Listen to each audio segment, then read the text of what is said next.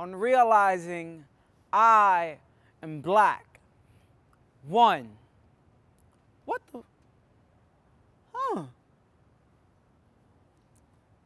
If they say so. 2. Born American, raised Dominican, found black, found God, found home. 3. You kidding me, right? I mean, don't you eat rice and beans every night? When was the last time you had some mac and cheese, collard greens, or some neck bones? You know, speaking Spanish means that you are Spanish. This means you are greedy. Here you go, some neck bones, along with the vertebrae of America's hung foundation fathers. Ain't that what you wanted? To call African ancestors yours too?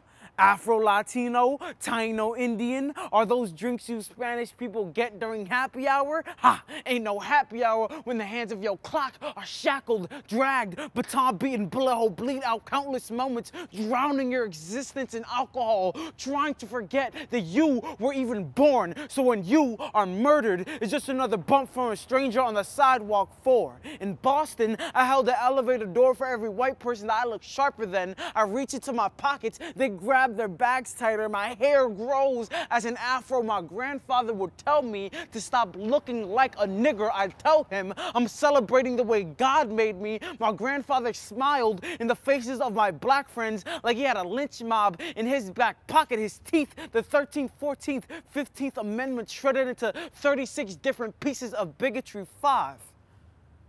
My grandfather died. The moon, I am not him. I am black and full of stars. I am not the absence of light. I am who allows light to exist. I am mother. I am Africa.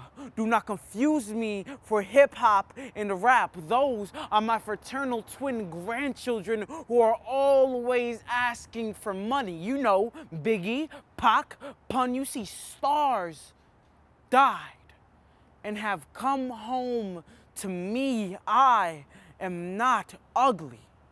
I am who allows you to be beautiful. Now, isn't that the most blackest thing you've ever heard God say?